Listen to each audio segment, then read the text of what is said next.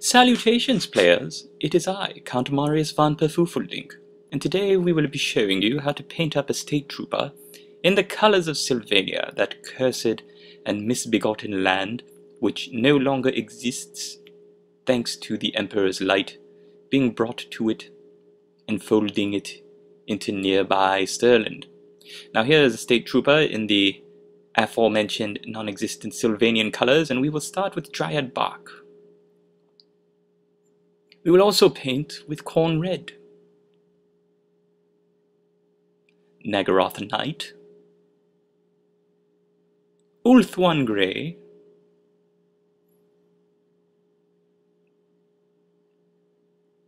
Abadabon Black, Steel Legion Drab, Bugman's Glow, Rakarth Flesh, Lead Belcher, Mornfang Brown,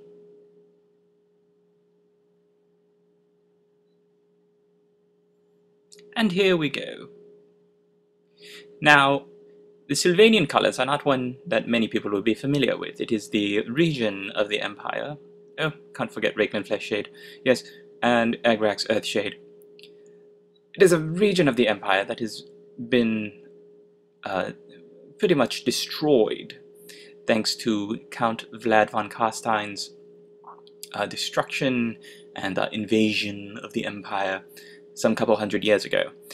So, if you listen to the General Nonsense podcast, you will hear WarbossTae discussing the finer points of creating a Sylvanian army, and this has been in the works for some time now, since the July Painting Challenge of 2013, when Xefa, one of WarbossTae's subscribers and participants in the July Painting Challenge, had asked to do a video with some information about creating a Sylvanian army.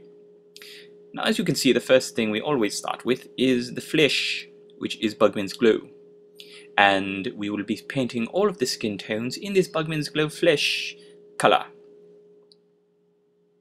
And I must say, it has been some time since you've heard from me, because I've been fighting the good fight with our esteemed Emperor, blessed be his name, Karl Franz, first of his line. Paint. You must remember to paint behind the ears, and also to get all the fingertips. Yes, it's been a pretty ghastly time in the Empire, as you can imagine, with all this end times shenanigans, and we hope it will all be over very soon.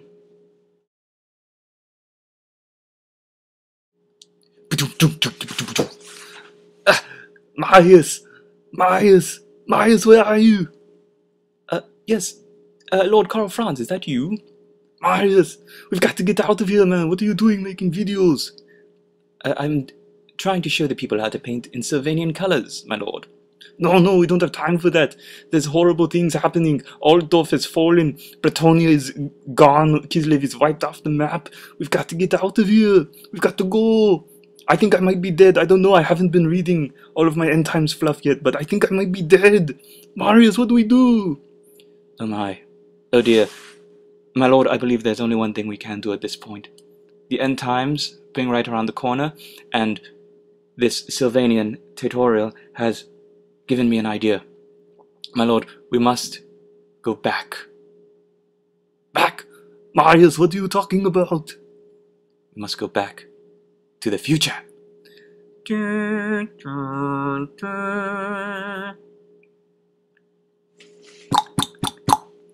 Hey! What do you want? I don't want any. I'm sleeping. I spent all night partying in the clubs. Go away! Hello. Are you Louis the Necromancer? Hey! Who are you? I don't know you, money, do I? I can't remember. Everything after 1977 is a foggy haze. You fool. It is I, Count Marius van Perfufeldink, with the Emperor, Lord Karl Franz. Kneel before the Emperor, you fool. I can't kneel. I got the gout. Ah, that's okay. Louis, I hear that you are a master of the magical arts and the manipulation of the winds of magical energy. Is this true? You're the Emperor? Yes, it is I, Karl Franz. This is very important business. I need the time magic. Ah, time magic. Yes, I seem to recall being very proficient at time magic in my day. Why, I remember this one time when I took this foxy young Latina with me and I cast a magical vortex and the two of us visited the year 1725, Earth time. Oh, it was a wonderful time. There were many, many foxy ladies back then. You see, they didn't care about them being skinny. All they cared about was them being alive. So we had very many plump and well-rounded women. It was beautiful. It was a better time. Anyways, we would like it if you could transport us back to long before this end times shenanigans happened, back when things were safe and stable and everyone was happy and free, and we had no giant monsters like the Glotkin or Nagash and any of that nonsense. Can you do that for us, Lewis? You will be paid very handsomely. I don't care about payment. All I care about is hooking up with some fine young minority women. That's disgusting, man. How can you be saying this? It is a horrible time for all of us. I'm sorry. I'm just so lonely. Day after day, I sit in my necromancer's tower, and I watch the birds fly by, and I watch the leaves change on the tree, and I think to myself, Louis, what have you done with your life? You've done nothing but demean and degrade yourself and make your family ashamed of you and be a horrible person. And it has gone on for far too long. Why, just the other day I was sitting up in my necromancer's tower and I said to myself, if I could do it all again, if I could be the man I was only, say, 200 years ago, then I would be happy. Well, this solves all of our problems, Lewis. Why don't you create a magical vortex to send us way back in time, before this has ever happened, back before the Sylvanian army was destroyed by that horrible and creepy Vlad von Carstein, and why don't you help us restore things to the way they were before? Yeah, I think that is a wonderful idea. In fact, your story made me so bored I fell asleep over here, because it shames me to look at you, you tiny old decrepit man and reminder of man's failings and mortalities, looking all skinny over there with your tiny shriveled up muscles and your wrinkly old leathery face. Well, I don't know about any of that, but I do like the idea of going back in time. Let me just get some things together.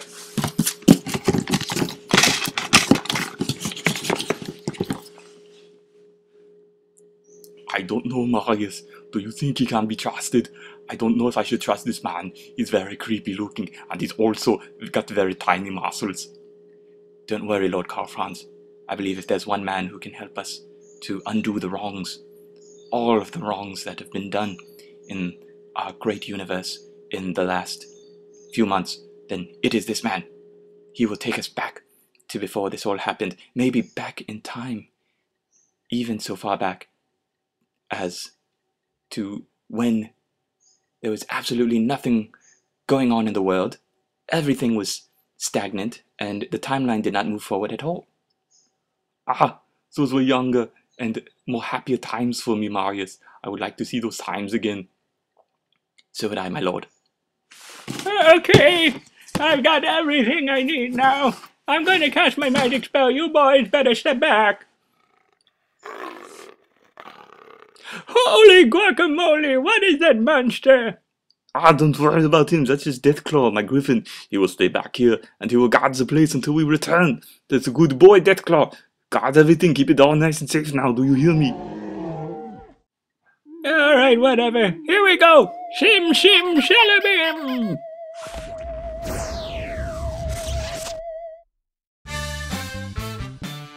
What will happen to Lewis and the boys?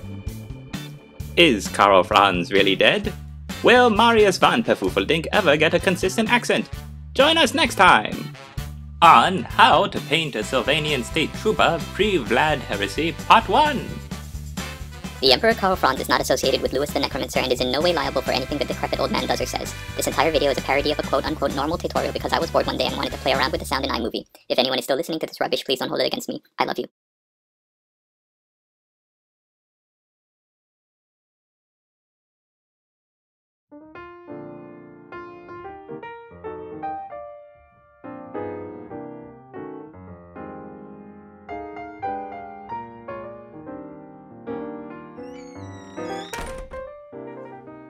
Lewis, I'm home.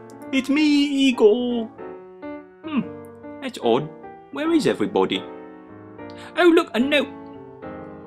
Dear Igor, I have gone back in time to save the present. The end times was too horrible to continue putting up with, so the Emperor, Count Marius van Perfufeldink and I have gone back in time to long before this ever started. Please be a good boy and remember, if the authorities come sniffing around for devious and not quite legal necromantic business, no snitching! Your friend Lewis. Well, I guess they solved that problem. Oh, what's this? P.S. Don't mind the horrifying griffin that is hulking about the place. That belongs to Karl Franz. Horrifying griffin. Ah!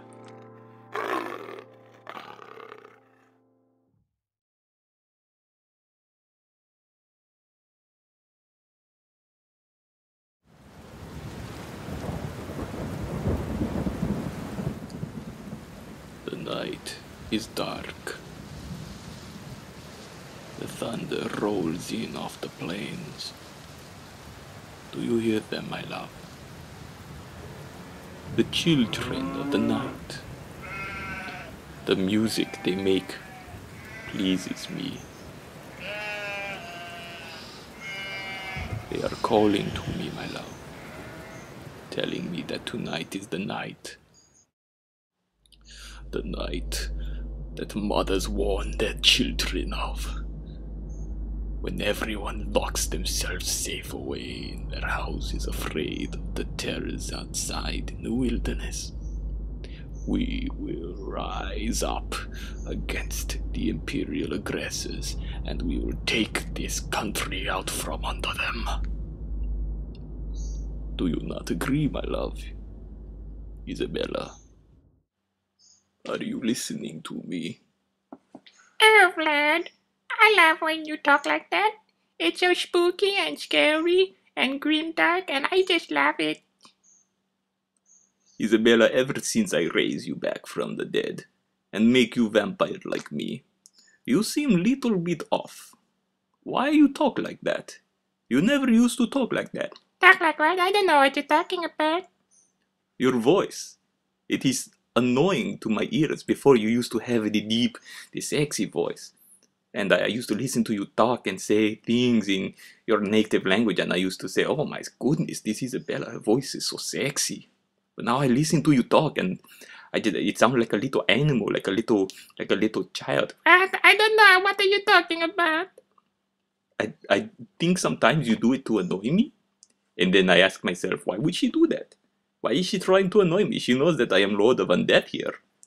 Ah, Vlad, I think you just worry too much. You think all day about how to take over the empire, and at night you come back home and you're all stressed out. Why don't you let me massage your back, or maybe I comb your nice scraggly hair, and then I make you your favorite dish, the Van Drago roast pork. Woman, I don't eat roast pork. How many times I tell you I am a vampire? I was just doing that to fool you. I was really just pretending to chew it, and then when you weren't looking, I throw it to the dogs. You throw my roast pork to the dogs? Oh, Vlad, why you do this to me? You break my heart. Isabella, for the last time. Yeah. I have to be serious now. Yeah. Enough of your foolishness. Okay. I am going to go downstairs, and I am going to use my magical spell and raise the undead army. Okay. I need you by my side, because at one time I thought you were very beautiful and very smart and intelligent, and I think that raising you back from the dead was probably not such a good idea. I don't know what you're talking about. So together we will go downstairs, and we will make a good face for everybody, Oh, that's nice. and we will show off how powerful we are when we raise undead army and march on the Empire, yeah? Okay, whatever you say, Vladdy. Stop right there, you fiend. It is I, Count Marius von Perfufeldink. I have come here with the Lord Emperor Karl Franz, blessed be his name, and this dirty old man, Louis the Necromancer, and we've come to put an end to your evil schemes. You three who arrive in Magical Vortex, I smell the future dripping off of you. It disgusts me. It is a future filled with big giant plastic monsters and horribly cartoony paint jobs that is taken away from the aesthetic of the grim and dark. What do you want, Isabella? I recognize this man. What? Which man? The man in the back. The dirty old man. I recognize him. You old man. Are you talking to me? My wife, the Countess Isabella von Karstein, says she recognizes you. Who are you to her? Who are you at all? I'm just a dirty old man. I want to go to the nightclubs, and I want to sip Long Island iced teas and talk to the fine chicas and Latinas. No, you're not. That's not who you were. I know you as Louis the White. What? And they call me racist? Louis the White was the greatest mage who ever lived, and he casted the white magic, and he's so good and handsome, and all the ladies like him. But I was selfish, and I was vain, and I was traveling the roads of the Empire all by my lonesome, trying to find meaning in my life because I was blessed with the power of light magic.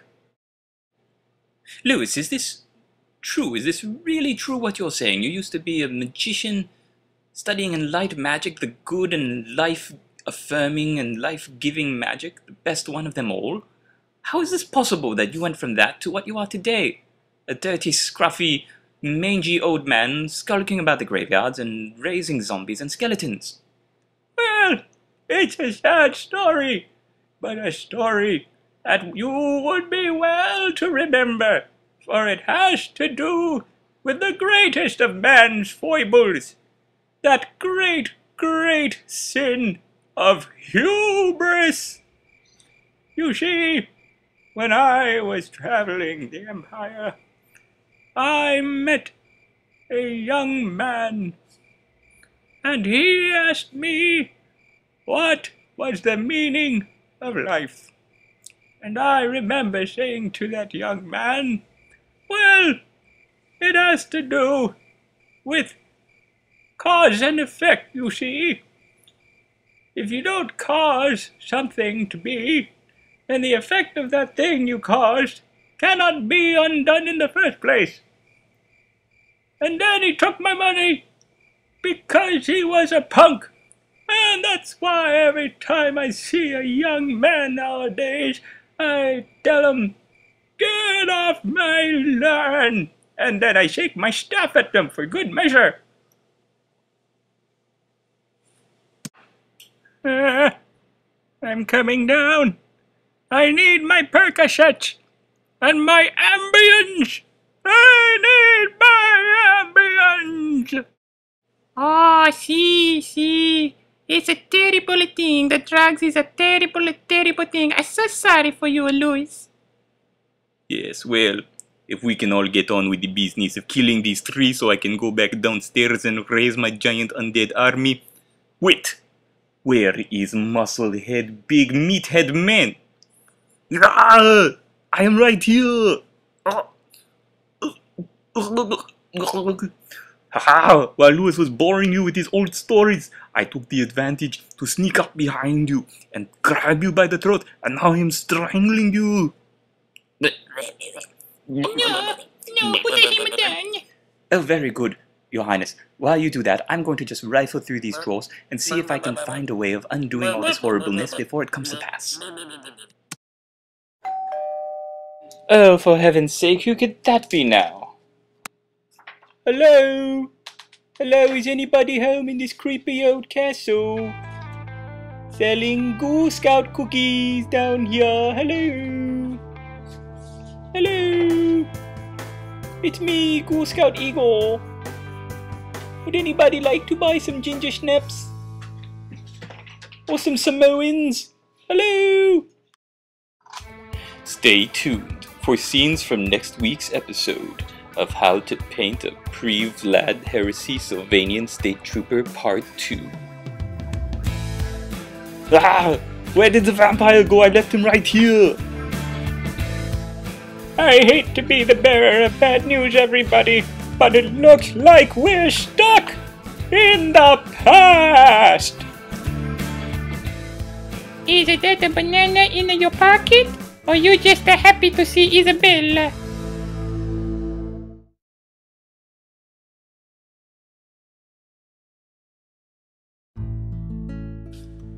Oh, that's weird. My recording light was on. So, looks like we're getting onto the silver now with Lead Belcher. And I thought, you know, you can either go with black armor, like if you look at my Averland painting tutorial, I painted the armor on that knight, or that pistolier rather, I believe it was, with black armor and gold edging on the paints. And for a dark and evil country like Sylvania, black armor might be good. I know I'm definitely going to keep the shield in black, but when I was looking at the uniforms and heraldry of the Empire for the Sylvania section, the armor looks silver, so I'm going to keep it very close to it. Moving on to Abaddon Black now, what we're going to be doing is, I think we're going to be painting on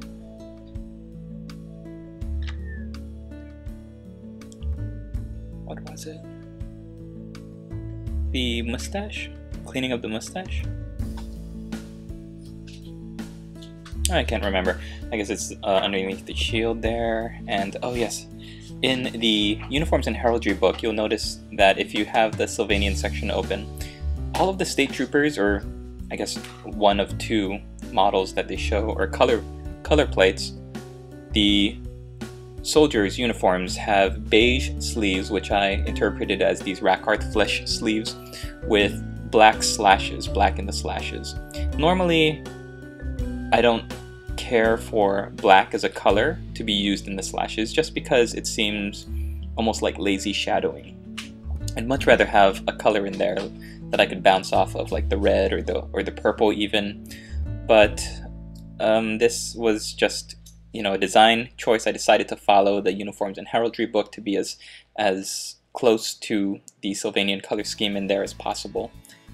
And so doing that, any Sylvanian troops that you paint will have beige sleeves with black in the slashes, and have a red vest or jerkin or shirt, and the legs will be half black and half red. So that's what my normal colors are going to be for them, and you can decide to change them up later if you want to. Okay, now we're moving on to Othuan Gray, and Othuan Gray is going to highlight, I believe we're going to be using it to paint the cards. One thing I love about these Empire State Trooper bodies is they have so much detail on them, and I've noticed that a lot of them have these playing cards pinned to their waist, like they're their lucky, you know, their Ace of Hearts or their lucky cards, so it's kind of like bringing them good luck. The way I interpret it is they're very terrified and there's horrible things all over the old world, and they might have had some good luck in the past. Maybe this guy had 5 aces or something like that, 4 aces, whatever, and he decided he's going to take his favorite aces in his favorite pack of cards and pin them to his waist so that it'll bring him good luck in battle. And I think it's little narrative flourishes and touches like this that, I mean, they don't tell you what those are for. You open the box and you build up these models. They don't say, this is why this one body has an hourglass strapped to his waist. This is why this other model has a skull strapped to his waist. So you can make up your own stories, like whose skull does this guy have hanging off of his sword belt? I don't know. Was it a friend of his? An old commander? Somebody that he's trying to bring honor to? Why is he carrying his skull around on the battlefield? Who knows? It's Warhammer. Skulls everywhere, right? I just used corn red to paint in the diamond there, just to tie it in and give a little bit more flash of color. In the last section of this video, you always want to make sure that you give a little bit of time to let the paints dry before you get onto the washes. Let the base coats dry. The Agrax Earthshade, I believe it was, is going to be used to paint the entire, pretty much the entire model except for the flesh. And again, when you're going with the Sylvanian color scheme, you want to have red, black, and beige. Red and black be the main colors, with beige being your kind of your off color. And then as a spot color, and by spot I mean something you don't want to have on more than 1 or 2 places on your model, and in very out of the way, inconspicuous kinds of places, you want that rich, dark purple to symbolize the von Karstein's or Sylvania's old, richer, upper elite colors. I read somewhere that, I think it was on warseer.com, the forums there, that purple in the real world, in olden times, was hard to come by. The color purple for garments and cloth was hard to come by because purple was such an expensive dye that rich people, nobles and royalty, used to like using purple in their designs because poor people couldn't afford it. It was a dye that had to be mixed from other dyes, and it was very expensive to produce in, I think it was Elizabethan times. So lots of richer merchants and nobles would use purple as an indication of wealth. And you can tell that in Warhammer because in the color scheme for the town of Bogenhaven, their main color in that town is purple. And Bogenhaven is a merchant town, and I think it's even written somewhere that they use the purple as a sign of their ostentatious wealth. So just a little bit of history there, and again, that's something that you might want to think about when you're designing your Sylvanian army. The tricky thing is, as we move on to Raiklen Fleshshade, black and red are the colors of Nuln as well. And Nuln is one of the biggest cities in the Empire. It's home to the Imperial University. And more importantly, it's home to the College of Engineering in the Empire. And these are the guys that make all the war machines for the Empire armies. So the cannons, the Hellblaster volley guns, the steam tanks, they all come out of Nuln. And so Nuln's colors are red and black, and people who build Nuln armies are going to have lots of red and black anyway. So what we decided to do is to go with having these beige sleeves and little flashes of this purple color in order to tell our guy apart. He's definitely not from Nuln, he's from Sylvania, and that's why his color scheme is just slightly different. Okay, thanks for watching, everybody. This video is a July Painting Challenge appreciation video for Xefa, and he had asked me a while back about doing pre-Vlad Sylvanian Empire Army videos, and so this is for him. Thanks a lot, man. You're awesome for joining the July Painting Challenge these past 2 years, and I hope you have all the best luck in the new year with all of your projects. Check out his channel, link below in the description, and we'll see you in part 2. Later!